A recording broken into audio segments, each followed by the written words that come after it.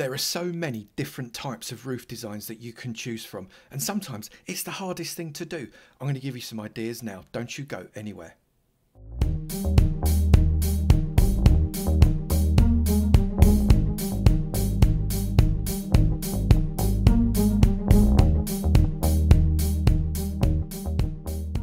Good morning, good afternoon, good evening, and good night, depending on what time you're watching this next episode from me, Avomance, on my I Don't Know How to Finish Off the Top of My House series. Well, it's not actually a series, I just made that up. I'm sorry.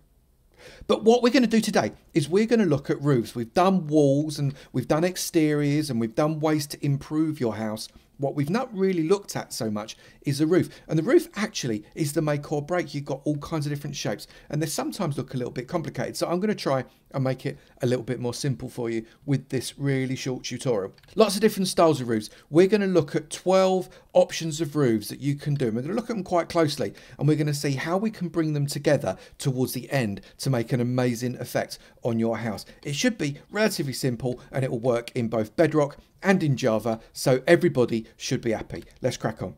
Now, the first roof is one that people will be very familiar with. It is a 12-12 gable end, and it literally is going backwards and forwards with steps, kind of upside down the right way around, upside down the right way around like this, an underpinned step there, and a row of just slabs across the top with a single strip of trim, obviously, and classically an overhang, as you would always have on a roof. Remember, really important to keep an overhang on a roof, otherwise it just looks appalling. But this is a 12-12, so you can vary these up a little bit, but they're quite useful if they're slightly shorter for things like dormer windows and that type of stuff, or little extra embellishments, or if you're doing a very small house where a 12-12 is a very suitable roof. And then you can change it up a little bit. Now I'm hoping that this is going to work. Oh, it only went and did work. Right, brilliant. So the next one is again a 12-12, but it is a textured 12-12 gable. And all we've done is replace some of these steps with blocks, full planks. And what that does is it breaks up those straight lines. You can see there, those straight lines, they're very, very uniform. When they're short, that doesn't matter, but when it's longer, it does matter. So if you're using this for the roof of a small house, for example, especially if it's a rustic house, you really want to be looking at getting some of those textures in. So that's number 2. Number 3 is an extension of that textured 12-12 gable. And this is a textured 12-12 gable with overhang and a black horse. And what we've got here is an overhang here where we've used different levels of slab just to increase it, and it works especially well if it is two-sided and it comes up and kind of slopes again in that direction. These are really, really useful to use on things like small Viking things. So if you're doing a Nordic village or something like that, an overhang like this would look beautiful on a Viking thing. Also, again, on churches where you've got some extra embellishment, these sorts of 12-12s work really, really well. Now, what you can do is change it up a little bit from the 12-12 and make yourself an extended one. Now, this is an extended textured gable end, and it's very, very similar. The only thing we've done that's different is rather than putting a step on top of the upside down step, we've put a block and then done two steps, block, 2 steps, etc. And we've pushed it outwards, coming forwards towards us using steps on 2 levels, which gives us this kind of overhang feel with this accentuated slope. And other than that, we've done exactly the same thing, but the look it gives you is significantly different. Now, if you're doing a larger Nordic village or something like that, this is the perfect size and shape for that. It also really works with or without the overhang, because you don't have to have the overhang on larger buildings as the primary roof. So that's what I'd recommend for an extended textured gable. The next one is a more sharp look. Now this one is called, reading the sign, a sharp textured gable. As you can see, it's a sharp textured gable because if you look back, it goes much quicker up in the air and gets very, very thin towards the top. These are most commonly used on things like churches. You could use it on something like a spooky haunted house.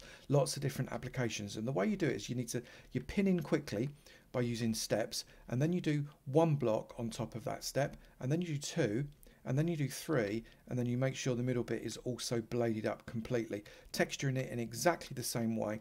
And there's lots, again, of different applications that you can use for that. That is the sharp textured gable. And then this one is a slightly different shape. This is a more bell shape, and as a result it's called the bell gable. And the way we've achieved this is we've started the same way as we would with the extended gable, with a block on top, a block on top, and then a block on top again 3 times, and then we've just done a 12-12 style gable across the top, and it gives you this bell shape. And this is really commonly used in things like barn builds, or maybe country builds and things like that, or for little extensions off the side of a sharp roof. That works really rather well there again. So that is number 6, the bell gable that is textured.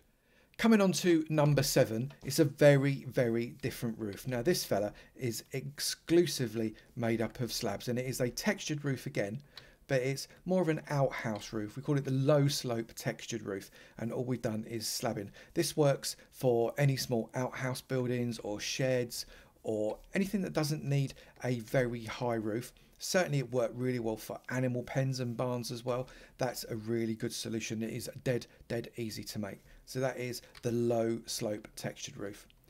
Number 8 is more of a lean-to, and all this is really is half of a low slope textured roof, except we've extended it. So rather than going up 1 as we have there, we've come in 2. So we go up 1 and across 2, up 1 across 2, up 1 across 2, and this works as the perfect lean-to. Now obviously in a build these would be slightly higher. I've brought the roofs down closer to the ground so you can see them a little better, and when you couple it with a standard 12-12 type gable end there, it actually works really well as a continued slope that comes down sharply and then slopes out really rather nicely. So that is the lean-to textured roof. And next we've got a slightly different roof. This one is a gazebo roof, and we've done this by using campfires. So we've given ourselves some posts, literally just stone, wall, a little bit more fence, and we've put a platform of campfires across the top, and then we've put them out using splash water bottles. It's got really nice texture on the underneath, and it looks very much like you've got planks of wood going in 2 different directions, and it works beautifully again against a textured gable there as a gazebo on the side of a building, or it could be standalone if you wanted to, maybe as a vegetable patch or something like that. So we've gone through 9 quite quickly, and now with this one what we're talking about is dormer sides. So this is a dormer sided textured roof. We've got an extended textured gable here, and that's exactly the same as we had just a couple of blocks ago, and we put on the side of it a 12-12 with a minimal overhang. Now what that does is that breaks up this long sided roof and gives a little point of interest on the side of the house, and it makes things, and it gives a better view from the inside of the house certainly, but it actually breaks up that and makes it far more realistic, because those long blocks of brown actually are quite aggressive on the eye, and you want to break it up with something a little more interesting. So that is our dormer sided textured roof. And the next one, this is completely different. So this is a circular tower roof. Now obviously circles in Minecraft leave a little bit to be desired, but it's a circular tower, and what we've done is we've just created this with slabs and the odd fence post, and all we've done is we've done a little bit of darker just to accentuate down the middle, but you don't have to do that.